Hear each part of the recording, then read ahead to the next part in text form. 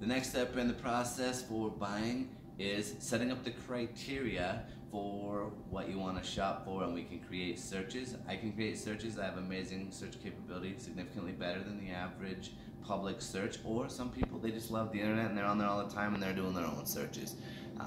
Just because I didn't send it to you and you found it on your own doesn't mean it's good, bad, or ugly. It just depends. We want to do what you like.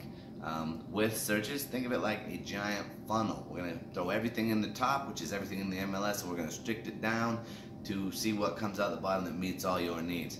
Generally, the number one restriction is money. How much can you spend on it, or do you want to spend on it?